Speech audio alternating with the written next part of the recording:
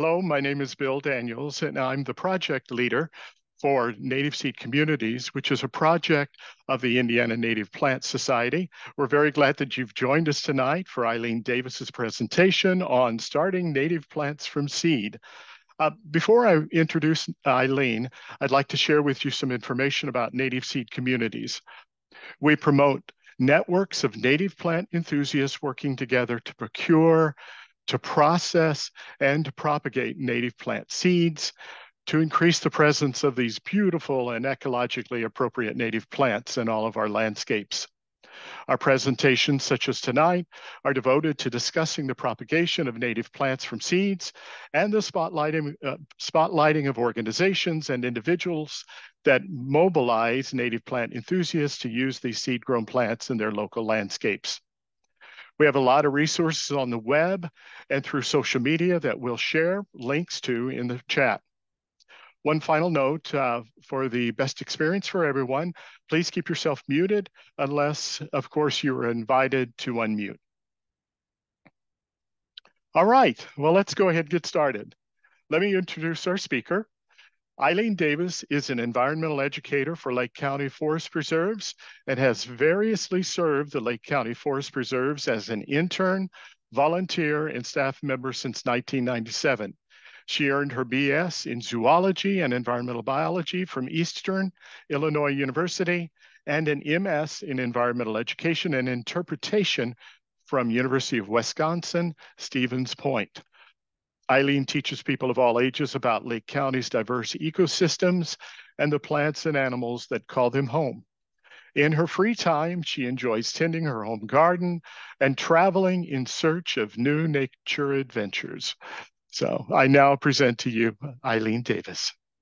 Well, thank you so much for having me tonight. And it's been exciting. I've been reading through the chat as folks have been coming in and seeing so many people from so many different places. For those of you in Indiana, the Lake County that I am from is across the lake. I'm over in northeastern Illinois, and an educator with the Lake County Forest Preserves. And as you mentioned during the intro, I've been there a really long time. They couldn't quite get rid of me once they hired me as an intern way back in 1997. The Lake County Forest Preserves is one of several forest preserves in Illinois. We have a lot of them around the Chicago region, if you're not familiar with it. And our mission at the Lake County Forest Preserves, I like to think of it as 4 pillars to our mission. 2 very important pillars are the preservation and restoration of our open space and natural areas in Lake County. And we are the current stewards of over 30,000 acres of land in Lake County, which is really impressive. We're the second largest forest preserve system in Illinois. We are lagging a little bit behind Cook County, which is the county that Chicago is located in. They have, I think, 80,000 acres. So they've got a lot of land there to steward as well. The other 2 pillars of our mission are education and recreation. And I'm in the education department along with several other environmental educators. And that also includes our history education out of our Best Power Done Museum in Libertyville. As the stewards of that 30,000 acres of land in Lake County, we're always very aware of the fact that 30,000 acres represents just 10% of the land in Lake County. The other 90% is privately held by homeowners, businesses, municipalities, school districts. So the work that we do on our land to restore and to protect, it does a lot of work, it does a lot of good, but unfortunately, we really want to reach out because we have so much more land in the county that we are not able to have an influence over. So over the last several years, we've been really reaching out to all kinds of organizations in Lake County to really encourage folks to bring more natives into their landscape, whether you're a business owner or a school district or a private landowner.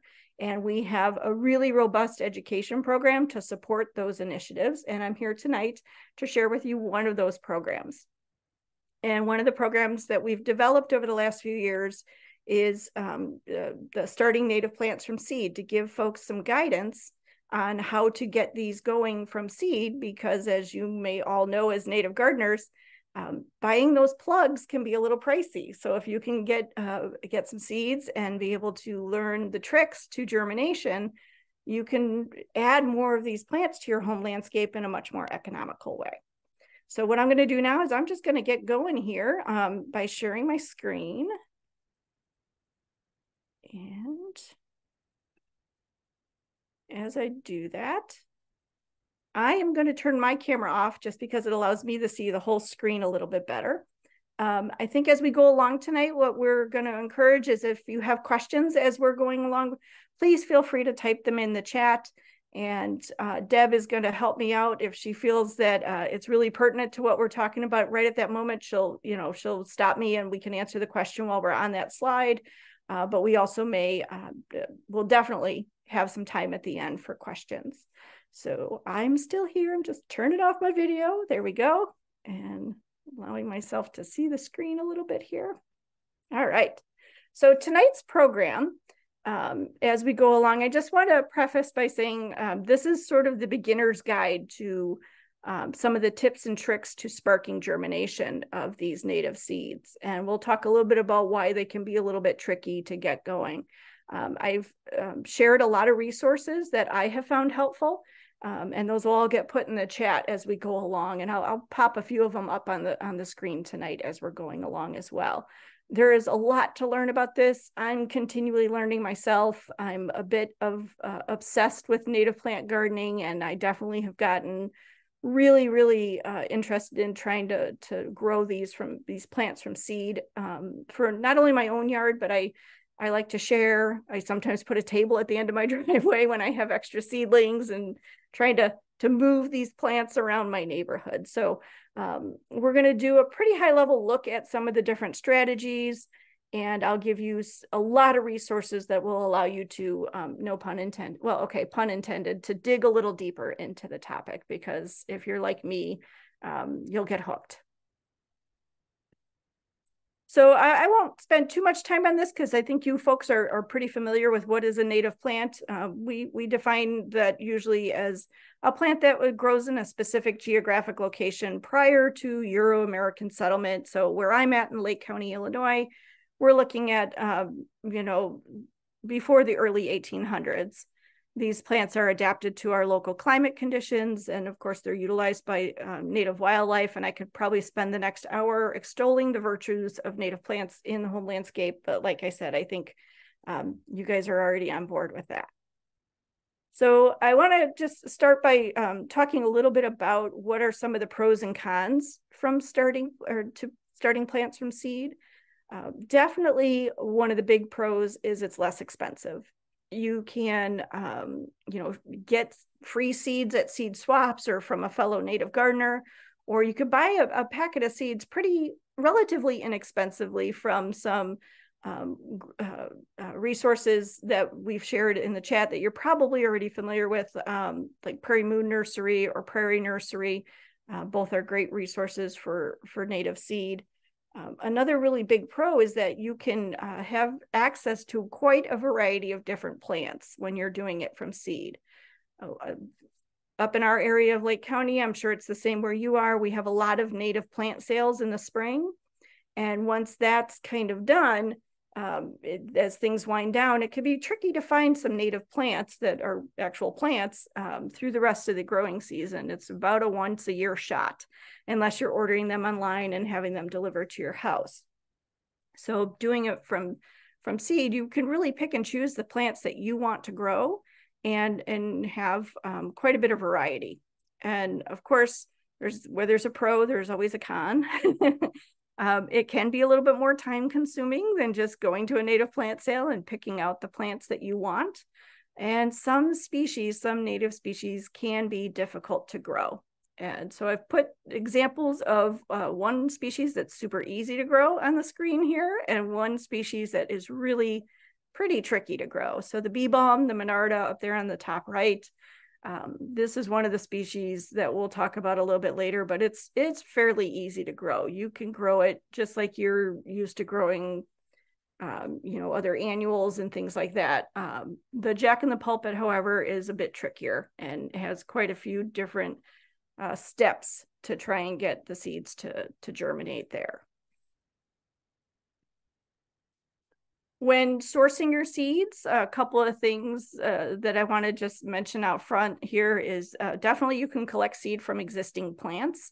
I have my little asterisk there that where I'm at in Illinois, collecting of any kind is not allowed in our forest preserves. I do this program a lot for Lake County groups, so I have to mention that. And I'm sure it's similar where you guys are living. So you always want to get permission from the landowner, and some places you might not be able to collect. But if you have a network of fellow native gardeners, you may be able to swap seeds or go into their yard and collect some seeds. So that's always a good resource. And then, of course, purchasing seeds.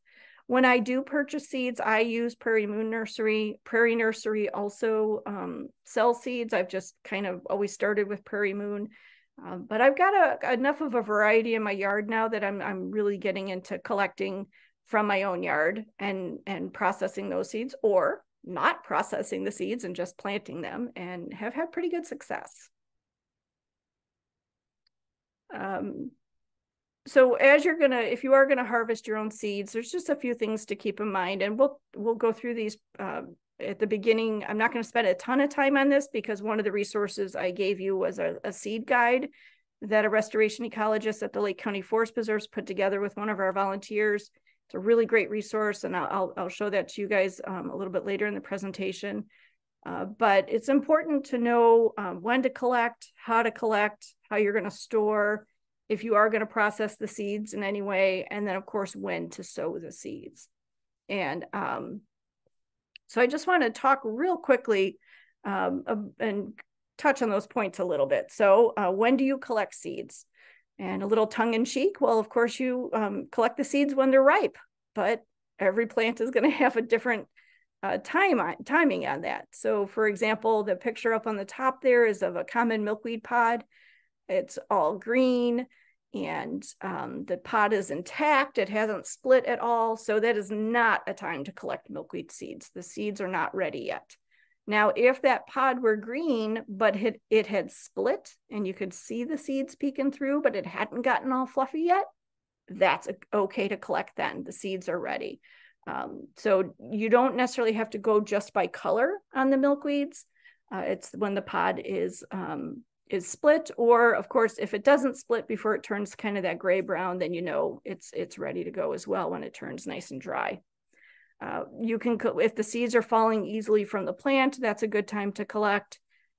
If you've got seed capsules that are bursting, that's a good indication that the seeds are ready to go.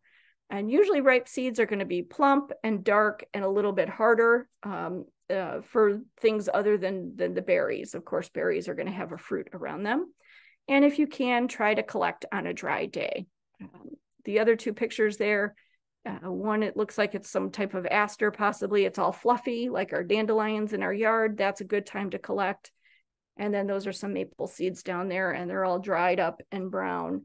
And usually they'll be falling from a tree and twirling around your yard, so you'll know those are ready to go at that point.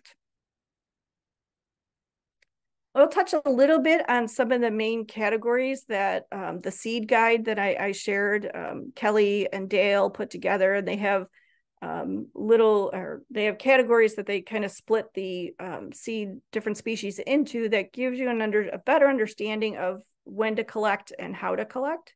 And we'll start with that first one up there, and I don't know if I'm pronouncing this right, but I call them eliosomes.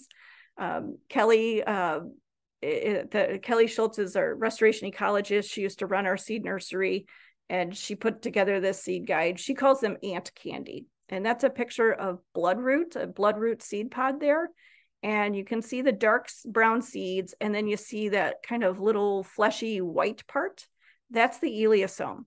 And that is a type of food that ants absolutely love. So they will run around collecting these seeds, take them back to their nests, and they eat that eliosome, and then they discard the seeds.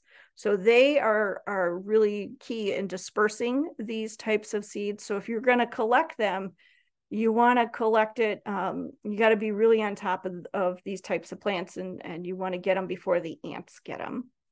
Another category, the picture there is showing wild geranium. It's called the ballistic, and these types of plants just they want to get their seeds far away from them, right? They don't want their babies growing right down near their roots, competing for resources with the parent plant. So if you look in this series of photos here, Kelly calls this sequence the ready, the aim, and the fire. And what you want to do is look at the picture on the far left here. And wild geranium is sometimes referred to as wild cranesbill, and that's because this spike here looks kind of like a bird beak. But in the ready stage, you can see these little knobs down at the base, and then there's a green spike coming up. And those little balls down there, I think there's about 5 of them, those are the seeds. And what eventually happens is this green part of the pod dries out. So here's your aim sequence, the second picture. This is when you collect them. You want to get them before that little pod dries out and splits, and then it's almost like a little ladle on the bottom, and it catapults the seeds away from the parent plant. And so if you collect the seed heads and cut them off when they're in this stage and put them in a paper bag and just leave them somewhere cool and dry, what you'll start to hear is it sounds like microwave popcorn exploding in the paper bag. And these pods are drying out, and they are, shooting the seeds, but you're containing them in the bag. If your plant already has this beautiful little candelabra kind of look to it, the seeds are already gone. So you're a little too late there. So try and get them in. This is the fire stage. So ready, aim, fire. There's a whole group of plants out there that have these fluffy seed heads. And those little fluffs are like parachutes or feathers, you can think of them that way, that are going to help blow the seeds away from the parent plant. And so you can collect them when they're in this stage right here. But if you think about like a dandelion and the life cycle it goes through in your yard, you start with that pretty yellow flower. After the insects have pollinated it, the flower itself will close up, and you see the beginnings of little white fluffs at the top there. And then it'll open up into that white fluffy ball that we are all familiar with. You can even collect these seeds, these fluffy ones, before they open. If you just see those little white puffs starting at the top, again, cut off the seed heads, pop them in a brown paper bag, and just set them somewhere. They'll finish drying out, and you'll be able to contain the seeds a little bit more. The next category on this page here is there's a variety of plants that will kind of encase their seeds in a berry. And very often those berries turn bright red or blue or purple. And that's to attract birds and other animals to eat them and carry the seeds away and deposit them a little farther away with a nice little fertilizer packet. And so these guys, though, you definitely, they're not meant for long-term storage. It's not good if they dry out. So in the picture here, it looks like it's probably false Solomon seal. If you collect those berries and kind of, some people have the juices and things on these plants can cause skin irritation. So wear a pair of vinyl gloves or something like that, and just kind of rub the seeds out of the berries, give them a little bit of a rinse, and then you can sow them immediately. Or keep them in a plastic bag with some moist paper towel so that it stays nice and moist in there until you're ready to plant them. Before I go too much further, I forgot to talk, which is really important, and that's about collecting seeds and how much to collect. So if you've gotten permission from a landowner or you're collecting from your own population, you generally want to leave about 50% of the seeds where they are on the plant, and don't collect any more than 50%. And with some more rare species, you probably want to collect even fewer, and just make sure there's a population of seeds that are going to be there to help the plant self-seed and continue to grow in that area. But also you want to leave some food for the birds and the other critters that are out there. So that's a guideline that we typically follow at the forest preserves. And how you figure out that 50%, whether you look at, one plant and you only take 50% of the seeds that are on that plant, or if you've got 10 plants, you take the seeds from 5 plants, just as a general rule, try to leave about half of them in place. Another big category are the shakers, and I believe that's a picture of bergamot, the bee balm there, and it's actually, you know, all those individual little tubes are going to hold a seed, and it's almost like a salt shaker head, and you'll know those are ready. The seed head kind of turns a darker brown, and if you kind of tip one out in your hand and shake it a little bit, if seeds start to come out, then you know it's ready. If no seeds come out, then give it a few more days to dry out and just keep checking back. And then again, you can go in and collect once you start to get seeds shaking out of those seed heads. Several different species are in the category that we call beaks, and right there is wild columbine. And after the columbine blooms and has been pollinated, you get sort of this green cup structure. And as that dries out, it's going to open up. And I pulled this out of our native garden at my office at the Ryerson Woods Conservation Area yesterday. And this is a wild columbine beak, and I tipped it out, and all those, it's really quite easy. It opens up, it's like a little cup. You just tip the seeds out. In my own yard, I usually go around with a little jar and tip the seeds out into the jar.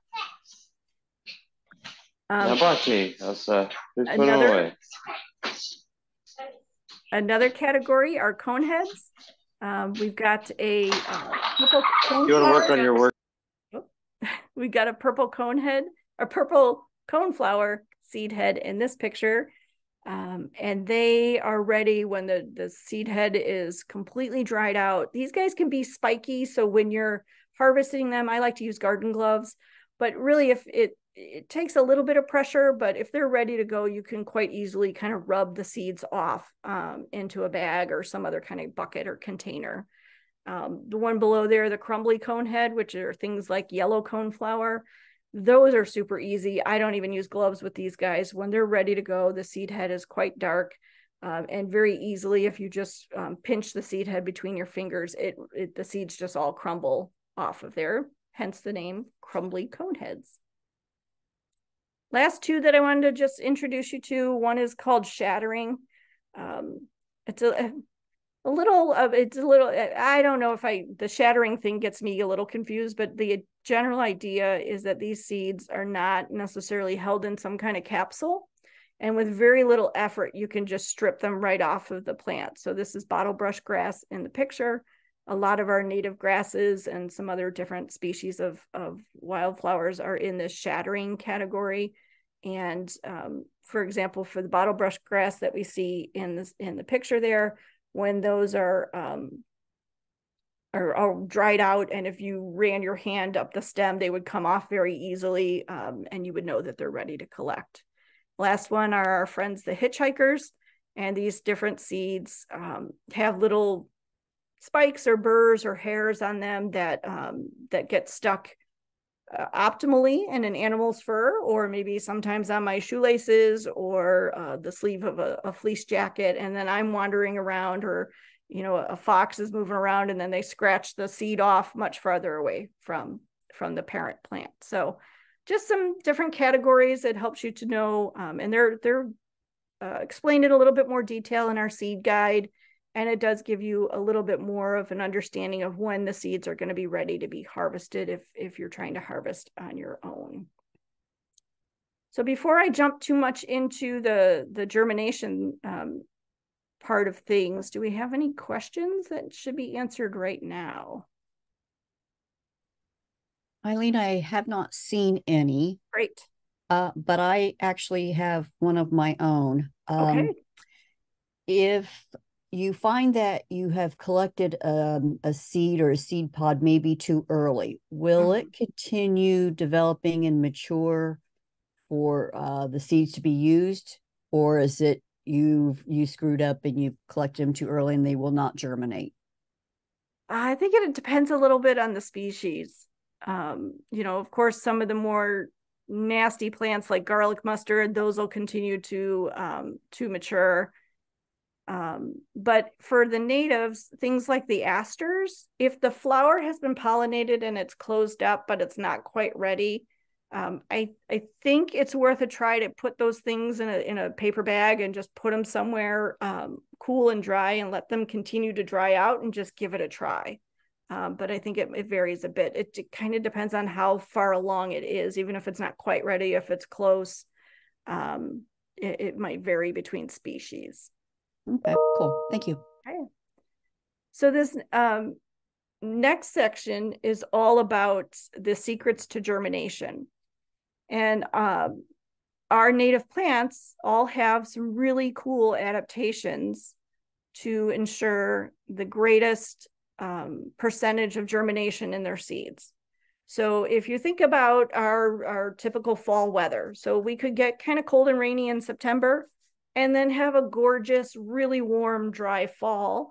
And if our plants are like, woohoo, 75 degrees, and I'm going to go ahead and germinate, well, we know December, January, February, and March are following close on the heels of that warm fall.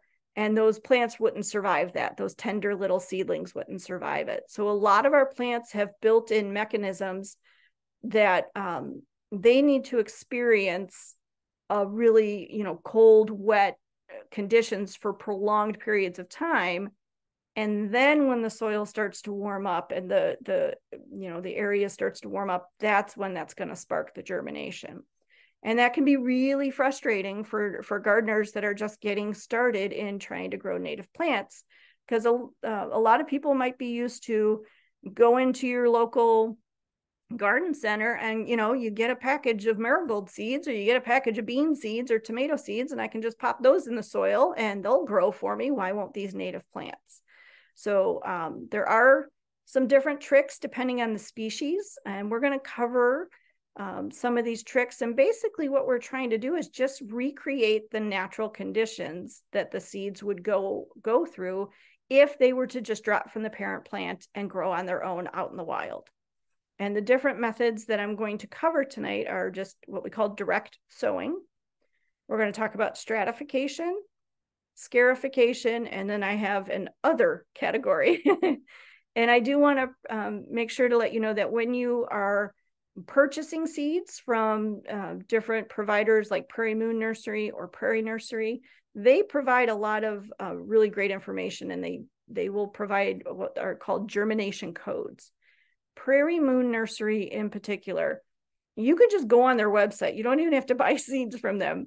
But I will say they're really good seeds, and they're ethically collected. You can go on their website, and they've got a ton of resources on their species by species. You can say the blue flag iris that is in the picture here. You can go on their website, put in the search bar, blue flag iris, a whole page about that plant will come up, tell you everything you ever wanted to know about it. It gives you the germination code and the instructions on if you were going to be trying to grow it from seed. And a lot of what I'm going to be sharing with you tonight, I give credit to them, but I do pull a lot of information from their website, and that's where I go when I'm trying to figure out how to do these things. So there's a lot of really great support and resources out there. So the direct sow method. This is the easiest one. Yay! No pre-treatment is needed. These species can just be grown like any other seed you would grow on the soil surface in your garden, or you can even grow them under grow lights indoors. The timing of when to start doing that can be a little bit different depending on the species. And again, all that information is provided for you when you purchase these seeds from suppliers. Some species may germinate best when sown in warm soil. So then you're going to be sowing those in late spring, early summer. Some will germinate best if you put them first in cool soil. So throwing them out in late fall for them to sit out over the winter, or very early in the spring. And some species can be spread directly on the soil surface, while others might need a light dusting of soil. In general, most of our native plants you don't need to really put them very deep in the soil at all, the seeds. And if you think about how they spread their seeds I'm doing air quotes here, in the wild, the seeds fall from the plant, or they blow and they land on, as long as that seed is in contact with the soil, you're going to have a pretty good chance of germination. Some of them if you are going to put them under the soil, you don't really want to put them any deeper than the seed itself is wide. And as you start playing with native seeds, you'll notice that they're very, very tiny. So sowing them on the surface with even a light dusting of soil is fine. And I'm going to go into more about winter sowing a little bit more in the presentation, but I want to say this often because this is really an easy way to do it. If you have an area in your garden and you want to use seeds, for the most part, you can, prepare the area where you want to put the seeds, make sure that the seeds can get good seed to soil contact. And generally speaking, between Thanksgiving and January 1st, if you put those in my area up here in Northern Illinois, you put those seeds down in the garden, and it's especially great if there's a snow that's coming and the snow is going to blanket it, and they get to spend at least a good 90 days in cold, damp conditions. They'll sprout for you pretty easily, and that's both these direct sowing ones and the other more complicated ones as well. Some examples of species that work well under the direct sow are the purple coneflower, the sneezeweed, which is blooming right now in my yard, and I absolutely love it, and the bumblebees are going crazy for it. A lot of our native grasses like prairie dropseed can be direct sown. Culver's root is one that doesn't need any pretreatment, and then bee balm or monarda. When I do programs about native plants and adding them to your home landscape, I always get questions from folks that are just getting started, and what would you recommend I start with? And I always recommend bee balm, and like 3 plants. If you can put 3 plants in your home garden, put in bee balm. It's super easy to get going. You'll feel really successful and you won't get frustrated, and you'll keep going. It's a fantastic pollinator plant. As one of our rare pollinators, the rusty patch bumblebee, often will feed on this one. And the other species throw in 1 species of milkweed, whichever milkweed works in your yard. And then if you have space for an oak tree, those 3 species, if you can just start with those, you're going to be doing a lot of good in your yard.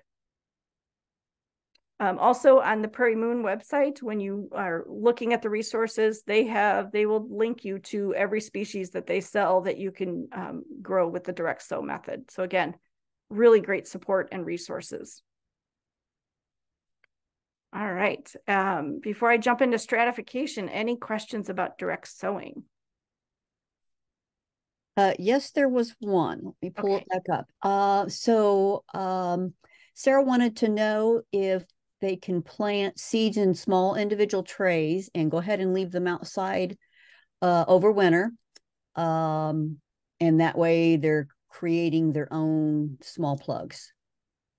Yes, you can. And I'm going to talk about that in a little bit more detail when we get to the section on winter sowing. So that's coming up pretty quick, but that's a really great way to start growing your seeds in a way that then I put those seeds in that pot and I labeled it, so I know what the plant is that's coming up. Sometimes when you sprinkle them in your garden, it could be a little bit tricky to know which is a weed and which is your native plant until you get a little bit more experience. So we'll go into that in a little bit more detail in the next couple of slides. Perfect. Thank you. Yeah. Stratification is the next method that I wanted to talk about, and that's where we're kind of simulating those natural weather cycles that the seed would go through if it were to grow on its own in the, again, air quotes, in the wild.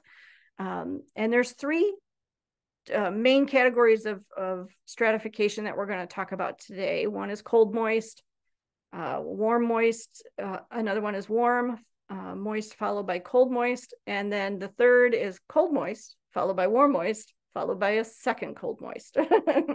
So it can get a bit more complicated. So essentially what we're doing in cold moist stratification is we're mixing our seeds with some kind of medium. So we can put it in moist sand. And this is good if you're going to be, I like using this method in the sand with really small seeds that I'm either going to be planting in big trays and rows, or just I'll mix almost equal parts sand with the seed so that when I sprinkle it on my trays, I make sure I'm getting some seed in there. And basically, as the pictures show, you're kind of moistening some sand, and you can buy this sand from Prairie Moon, or as long as it's a fine sand, nothing really coarse and chunky, it'll work. And you just want to barely moisten it so that, as you see in that third picture, you can hold it together in a clump. You don't want it dripping. You don't want it really any kind of standing water in there. You mix your seeds with that, and then you put them in a little plastic bag and label the bag with the date that you're putting them in.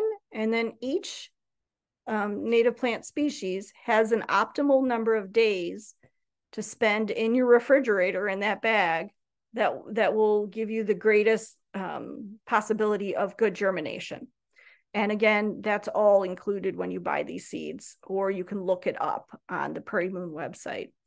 And so, and you just got to check it periodically to make sure there's no mold growing in there, that the sand hasn't dried out, or that you don't have any seeds sprouting. If you have a few seeds sprouting, you know, you can pick those out. But if a lot of your seeds start sprouting, you're going to want to get them planted immediately, because that means your seed is ready to go. Another method that you can use if you have, I like using this, I played around with this coffee filter method last winter, and I learned a few valuable lessons. This is a great way to do it if I liked it for larger seeds, my really fine, tiny seeds. I found it really difficult when I was taking them out of their stratification to pick the seeds off and get them off my fingers and into the soil. So I would use the sand method with those small, tiny ones.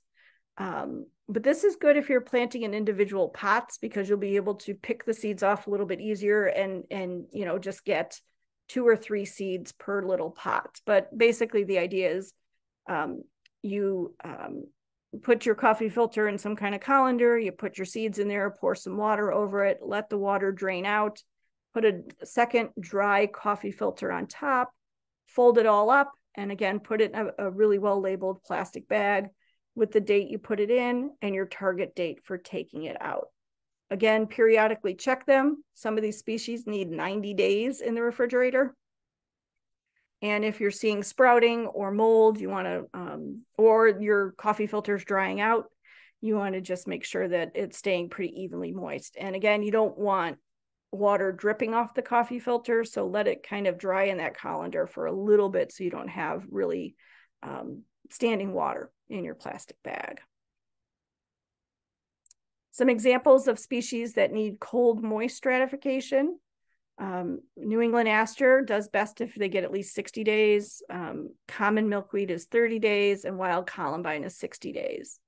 And again, what we're doing is just simulating what it would be like for the seed to drop from the parent plant and spend the winter out in you know, a cold, moist environment.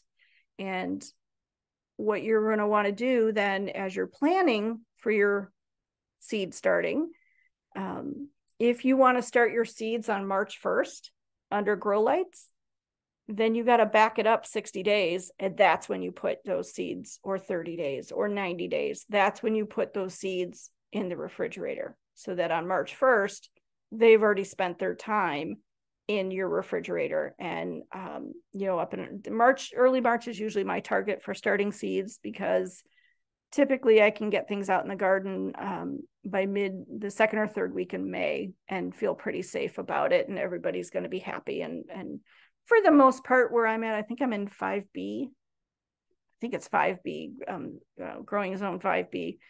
By Mother's Day or the week after, we're not getting too many frosts after that, or at all. So this is simulating if that New England aster dropped its seeds in October or November, and that plant spent one winter, and then it's going to germinate the next spring. Some species their seed is going to ripen either earlier in the season, like the spring beauty or the wild ginger, but some of them just require warm, moist, followed by cold, moist. So basically we're simulating the seeds ripening and dropping to the ground at some point in the summer. They get a good dose of warm, moist weather, followed by a winter, and then they'll germinate after that. So when you're using that method, you do exactly what we just demonstrate or showed you. But instead of putting everything in the refrigerator first, they sit for 60 to 90 days, again, depending on the species, at about 80 degrees Fahrenheit, and then 60 to 90 days in the refrigerator. So again, if March 1st is your target planting day, you got to back it up almost 180 days, depending on your species. So you're seeing this process is getting a little bit more involved. And these are some examples of species that do need that warm, moist, followed by a cold, moist. So again, summer, fall, winter, and then they'll germinate the next time it gets warm enough. The last one is why I buy all these seeds from a plant sale, or these plants. I don't try and grow them. So basically, they need cold, moist, followed by a warm, moist, followed by a second cold, moist, and then they'll germinate. So in the case of Jack in the Pulpit, I think I saw in the chat earlier tonight, somebody was having struggles growing Jack in the Pulpit. When those flowers get pollinated, they make these clusters of berries. Those berries turn from green to a bright red. Various critters I know in my yard move these berries around because I get Jack in the Pulpit popping up in all kinds of crazy places that I didn't originally plant it. And I'm just happy to let Mother Nature move the Jack in Pulpit around my yard, because so those seeds are getting ripe now. So essentially what's happening for Jack in the Pulpit is they need to spend the winter, the whole next spring, summer, and fall, followed by a second winter. And then the next spring after that is when they'll germinate. Jewelweed is similar, and so is Solomon seal. All three of these plants, their seeds are ready at this time of year. And so they're going to be moving from the plant or dropping to the ground or whatever at this time of year. So it requires a lot of patience to grow these seeds. And but it's a really great insurance policy for the plant. Imagine if we had a really crazy spring and summer drought. Then if I had all my seeds germinate and the babies would die off, then there's nothing kind of there around to kind of keep my species going. But in the case of Jack in the Pulpit, it's going to go through a couple of seasons and then have a better chance when the conditions are a little bit more optimal. So at this point, I usually start talking about like your local native plant sales, because for some species, at least kind of the approach I've been taking, I may get adventurous and try to grow these species here on the page from seed myself at some point in the future. But right now, I consider myself at the beginning stages of seed propagation, and I don't feel quite confident enough to tackle these yet. So there are some species I do order as plugs or plants, or get them at native plant sales, just because it can be a little involved. So the next, big category is called scarification. And sometimes we can get confused between the stratification and scarification. And I always remember that scarification is like scratching, so that SC at the beginning. But the idea here is that these are seeds that have really thick seed coats or coverings.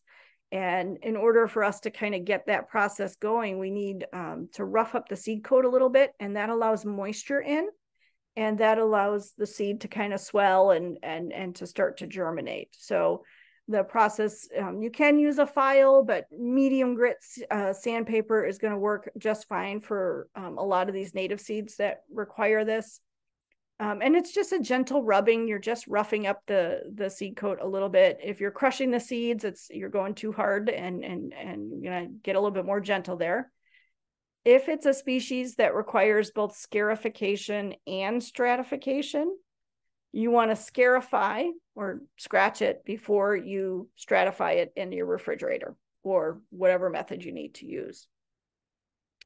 If it's a species that requires scarification, but you're just going to put the seeds outside in the late fall and let them sit out there all winter, you don't need to do any scratching at all, because it's the natural freeze and thaw cycles, and the grit and other things in the soil are going to do that for you.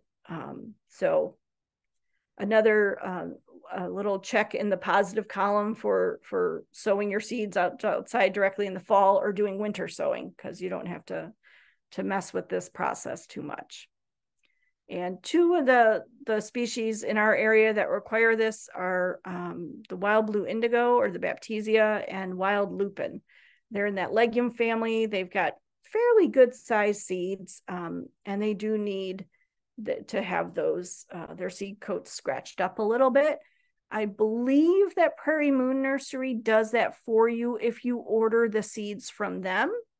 But if you're collecting them from a neighbor or your own yard, you would have to do that scarification on your own. All right, before I jump to the other page, I see lots of comments in the chat. So I just want to check in and see if I should be answering any questions before we go any further. Sure, Eileen. So back when you were talking about the seeds in the refrigerator. Yes. There is a question related to that. Okay. If they are not sprouting, is it okay to leave the seeds in the refrigerator longer than the normal 30, 60, 90, 120 day? I would say you should stick pretty close, because you're going to run into some issues with mold forming. So if it's a seed, I have read that if it's a species that requires 60 days, that there can sometimes be success with taking it out after at least 30 days, but you're going to get better germination if you give it that 60. I would be really leery of leaving it in there very much longer. With this spring, I messed up my timing and put seeds in, and I was on spring break for a week. And so they stayed in the refrigerator a little bit longer, not, maybe a week or two longer. And for the most part, things were fine. I had a couple of things that grew some mold, but the seeds did okay. But generally I would stick to those time frames. You don't want either the medium that you've got them in to dry out, or you don't want it to grow mold. Very often you're going to find, I had a few things sprout on me before they reached their 30 or 60 day mark. So just keep an eye on them. Okay, good to know. Let's see, one just came in. Kentucky coffee bean tree is a really tough seed. Does it need scarification?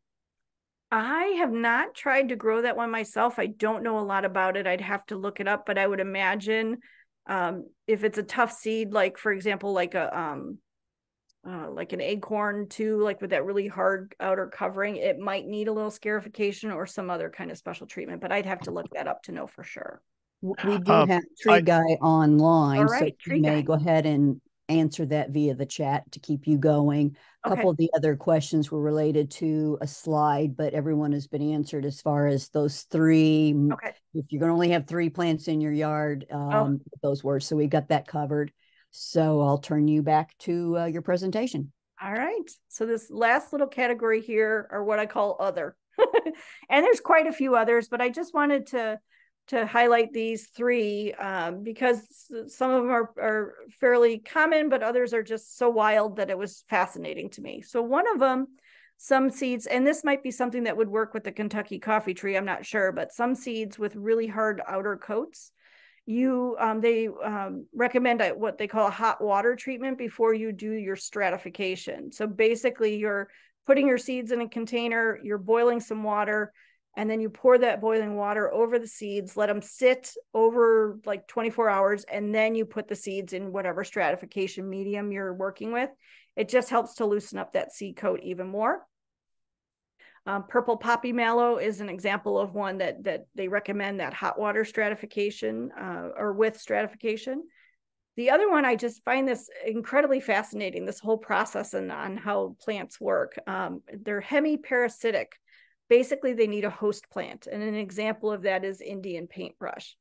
And so they're considered hemiparasitic because they have chlorophyll, they go through photosynthesis on their own, but their roots will intertwine with, or to get them germinating, you actually have to put the seed in another, like the base of another plant, kind of where the main part of the above ground part of the plant meets the roots. And it's because the plant is not able to get some of the nutrients on its own, so it actually parasitizes other plants, not necessarily in a detrimental way to the host plant, because once like the Indian paintbrush gets going, it's got green leaves, it goes through photosynthesis, but it does need some of its nutrients to come through other plants. That is a whole other level of seed starting in my mind. It's just fascinating. I have read that if you plant the Indian paintbrush seeds and some of these other hemiparasitic seeds at the same time and in the same container with their host, that as they both germinate, or their roots will kind of mix together, and that'll still work. But the idea of having to make a little slit in an existing plant and popping another seed in, I'm always fascinated by how this even happened in the first place. But it's pretty cool. And then, of course, things in the legume family like purple prairie clover, the Baptisia, the legumes that we already looked at, they sometimes benefit from a rhizobium inoculum, but even the seed suppliers say it's not entirely necessary, because a lot of these already exist in our soil. But if you want to give your plant a little extra boost, maybe a little extra insurance plan, you can mix up that inoculum with the seed in the soil, and it may help you get a better germination rate. You can buy those inoculums when you purchase your seeds if it's recommended, and they'll give you a species-specific inoculums to help you. So purple prairie clover, white prairie clover are some examples that might need that as well. All right, so let's talk a little bit about winter sowing. And I started this, I found, like a lot of people, I just, curious about gardening, and I found videos on the internet about this and gave it a try a couple of years ago, and just I'm hooked. I started with like plastic milk jugs, like you see down there in the foreground. This is actually a picture of my yard from a few years ago. Then I graduated up to trays, and I just used whatever potting mix I normally would use, fill the trays, put the seeds out, label them all. I timed it really well this year. I did this in late December a couple of years ago, and it was it was actually during the pandemic, because I was making a video to show for a program because we were all in lockdown. I was out in my backyard. It was a breezy day, but it was in the 50s, and got all these ready. And then the next day it snowed. So, which was perfect, because then the snow covered the trays with all the plants in them, and kind of gave them a nice little insulator, kept the critters from digging around in the soil to get at them.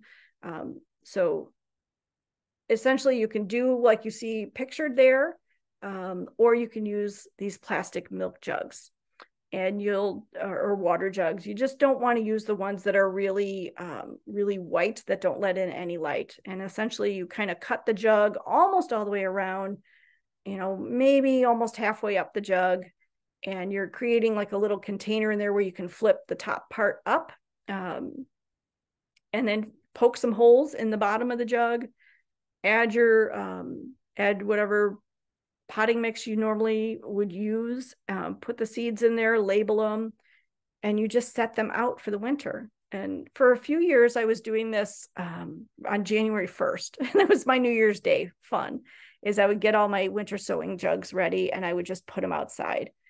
I pre-moisten my soil mix ahead of time, and then I just leave the lid off of the milk jug to let any snow or other moisture in, and you leave them out there all winter. And then as we get into those warmer days in March, I always go out and check them. If I see any green sprouting, then I take the tape off around that middle part that's been kind of holding them together. And on warm days, I'll flip the lid up so they don't cook in there. And essentially what you're able to do is start your plants. They're going through those natural conditions that they need to go through, but you're also hardening them off along the way. So you don't have to go through that hardening off process that you would do if you grew your plants inside and then tried to move them outside. What I do then is I take the clumps of the little seedlings that are growing in the jugs, and I'll move them into individual pots and grow them in those individual pots. And usually by the fall in September, late September, I put them in the ground. They get a couple of weeks in the soil before we get into winter again. And that's kind of how I work with mine. So you can use these jugs, or you can do them in individual pots like you see on the right.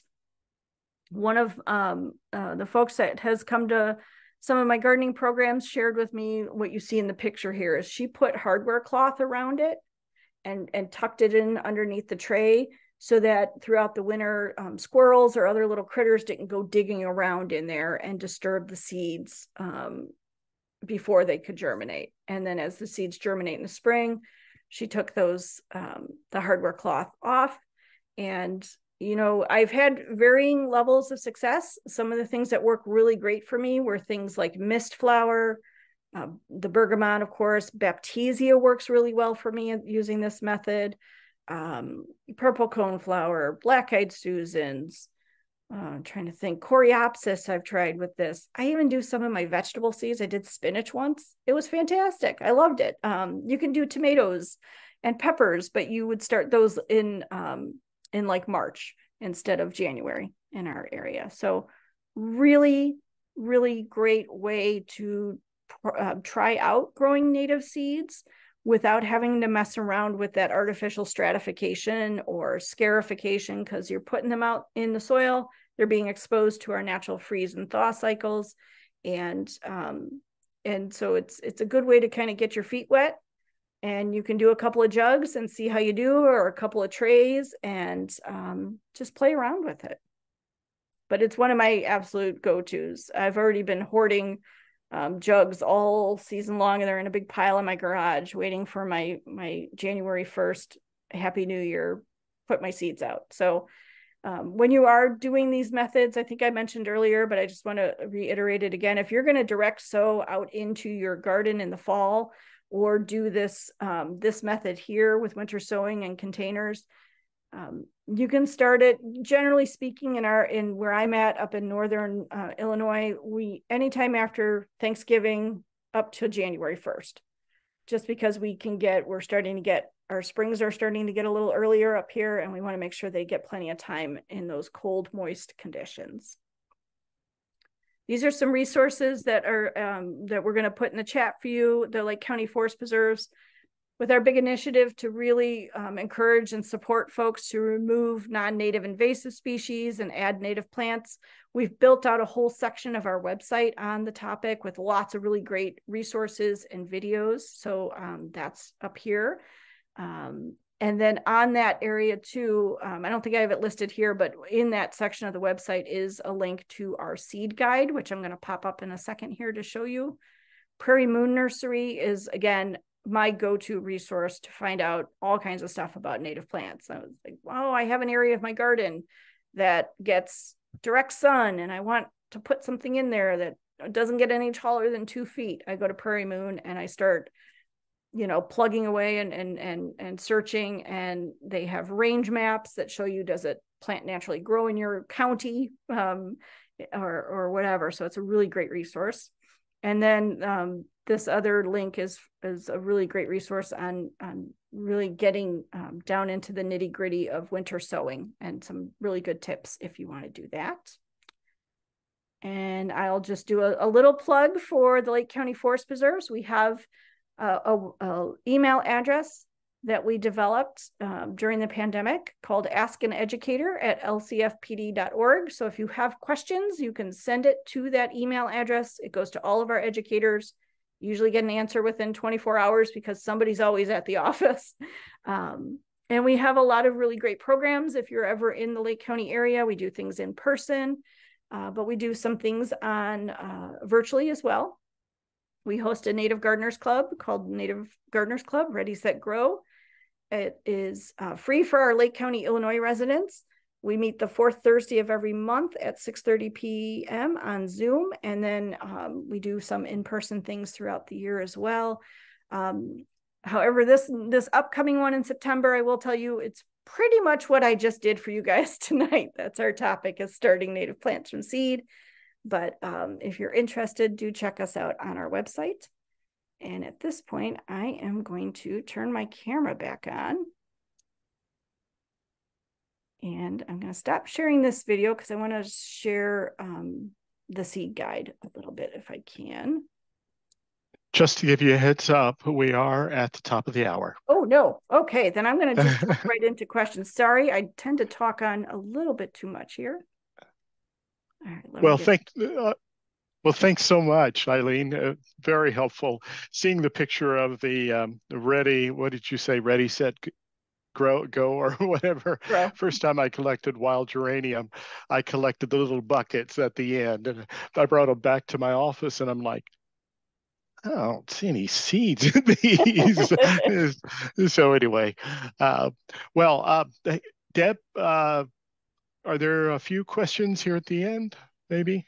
There were a few more. Let me bring it back up. I was wanting to make sure I got all the links posted real quick for those who may need to start leaving. Let's see here. All right. So generally speaking, when we think about the milk jugs with most of our native seeds that just need stratification regardless of the duration, it's kind of like a hands-off approach, right? So they just wanted to get that clarification and understanding that that's kind of what that whole process is. Yeah, you just put the seeds out in the jugs and let them go, and it would be like they were out there on their own anyway, but you've got them in a contained area so you know that the thing that is sprouting is what you planted in there. So make sure you label those jugs. Good. And speaking of the jugs, I saw that they were all nicely labeled. I tried that for the first time this winter, and most of my labels, even though I put like a piece of tape over the top, they've all faded. So I don't know if there was a special marker, or maybe also marking inside the jugs is a good thing. Yeah, I've had that happen where I write directly on the jug with Sharpie marker, and I also do one of those little white labels and pop it right into the jug. And that way I have an extra little security. Good. One of the markers that I've used quite a bit, other than just pencil on the plastic labels, is the garden marker by Airline. And it does, unlike Sharpies, it doesn't go away, and it'll last several years. That's a good tip. Yeah, it is. So someone asked, can one use a raised bed and covered with a screen for the winter sowing? And I think that was a raised bed. So I guess there would be a little bit of air kind of going underneath it. So any kind of raised bed should be fine. Again, if you've got one that's on legs, they're generally pretty deep. So that's enough soil mass to kind of insulate the seeds like they would be if they were kind of in our normal conditions. Or if you've got a raised bed that's on the ground in your garden, that like my vegetable garden is all raised beds because my sunny spot is in the front yard and I need to make it neat and tidy. But you could definitely do that. You could put the seeds in a raised bed and put some hardware cloth over the top to kind of protect them, and just let the snow fall on them or whatever winter conditions you'll experience in your area. But yeah, you could totally do that. And then you just, for some of these species, the earlier that you can, kind of dig them out and move them to a bigger or a different pot to kind of, if you're going to grow them on that way, a lot of things will grow a pretty substantial root very quickly, like milkweeds and baptisia. So the sooner you get them into whatever container you want to keep them in for the summer, the better. Okay, good. Another question came through for winter sowing. What type of potting soil or mix should be used? They presume it's not garden soil, or is it something like potting mix for containers? You could use a potting mix for containers. Anything that you're I generally use whatever I use to start, like my vegetable seeds in the spring. And I'm really experimenting now because I'm trying to move away from peat-based products. And that's been a little tricky. I found a peat-free potting mix this spring. I can't even remember the brand, but it was not very good. And then I heard of this product called pit moss, and it's a material that's used by processing and shredding up like recycled paper.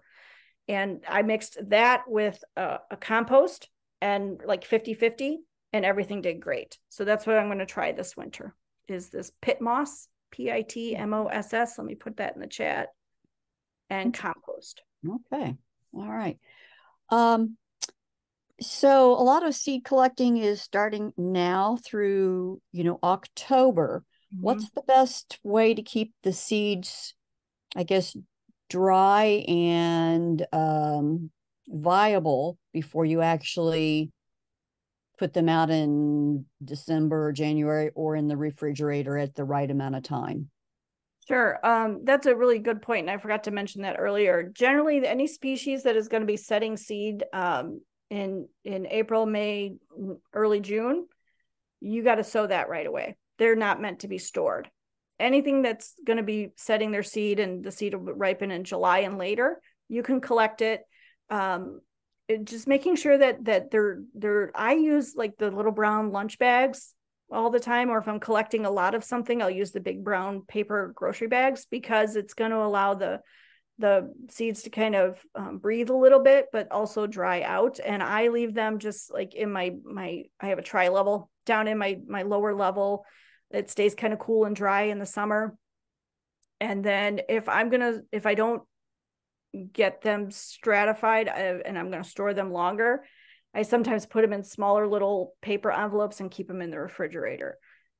You can freeze some things, but generally speaking, the refrigerator is fine. So if you're not going to deal with them this year, I'd put them in your refrigerator if you happen to have a second refrigerator where you can store a bunch of brown paper bags. But I avoid storing my seeds in plastic just because I don't want them to accumulate any kind of moisture and rot. Right, right. I know we've gone over, and you didn't get a chance to talk about your seed guide. I have posted the link, but if you can Perfect. just spend a minute or two to let those that are still online know what it is, so they can, look forward to clicking on that link later. Yeah, I don't have it readily available, so I'm not going to share it, but it's a guide that was put together by one of my coworkers, Kelly Schultz. She is a restoration ecologist for the Lake County Forest Preserves, but she used to run our native seed nursery. A wealth of knowledge, just phenomenal. So in that link that we sent, it gives you access to, I believe it covers 60 species of native plants. She goes into some more detail about the different categories that I explained at the beginning, but it's got phenomenal pictures that show the size of the seeds up against like a ruler. So it talks a little bit about when to collect and how to collect. There's also should be access to a video there of Kelly explaining the seed guide itself. So it's a really great resource, and it's really helpful. You can download it and print it, and just kind of keep it with you. And it really is phenomenal. The pictures are beautiful. The volunteer Dale that did the photography, he's phenomenal, and they got a lot of really great pictures of the plant, the seed capsule, and then what the seeds look like, so you can see them in different stages and know what you're looking at. Great. Sounds great. I look forward to looking at it myself. Yeah. All right. I think that's the all the questions we had. And so I will turn it back over to Bill to wrap up. Okay, thanks, Deb. And Eileen, thanks so much. Very, very helpful. As far as the Lake County Seed Collection Guide, as I mentioned when we talked before before the presentation started, I use that nearly daily. And we do have the whole guide. We have a link to that Kelly has shared in the past on our website, indiananativeplants.org, and it's in the area of growing native plants from seed. And then we've got a lot of resources, similar probably to what Eileen had talked about earlier. But we better go ahead and wind up now. But if you have any additional questions on the presentation or native seed communities, feel free to reach out via the links that Deb shared in the chat. Also, we invite you to join our Facebook group. The pictures and videos are welcome on how your propagation is going. And has it been our pattern, we have another presentation in September on Monday, the 25th at 5 p.m. We will be hearing from Ray Major from Trees from Seed. For those of you that are familiar with his Trees from Seed page, he will be presenting Oaktober. Instead of October, Oaktober. And we'll be discussing everything you need to know about growing oaks from seed, and we hope to see a bunch of you there. So anyway, thanks, Eileen, for your informative session. Also, thank you, Deb Housen, for all your help tonight and all the help that you've given with this project over the past year. It was good to see you all. We'll sign off for now. Happy growing natives from seed. Bye-bye, all. Thank you. Bye.